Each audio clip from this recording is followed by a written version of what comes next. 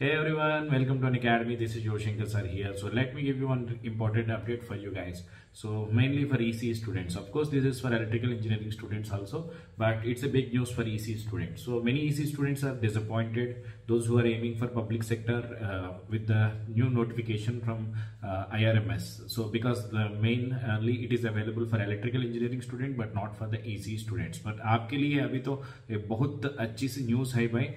Airport Authority of India released the notification, and for you people, even electrical engineering students are also having the good number of posts, but for EC people this is a big, really big number. More than 400 posts are available for you guys. So this is almost a great notification for you guys. इसमें GATE 2020, 2021, 2022 all the aspirants who scored well in GATE 2021 and 22, they are eligible for it.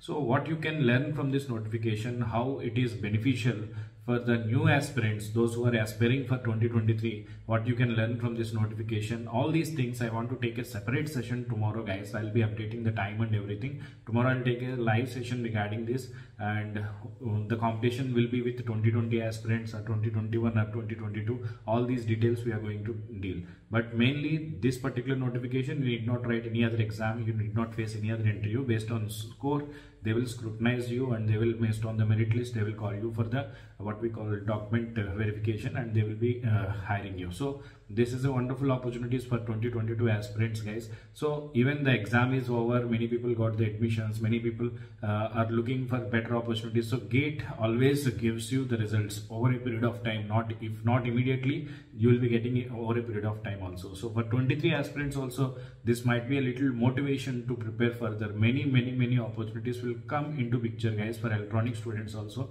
No need to worry about it. So in detail about this notification, how can we understand this notification, how the future aspirants can understand about it, all these things we will be discussing tomorrow in a special session. Thank you. Let's crack it.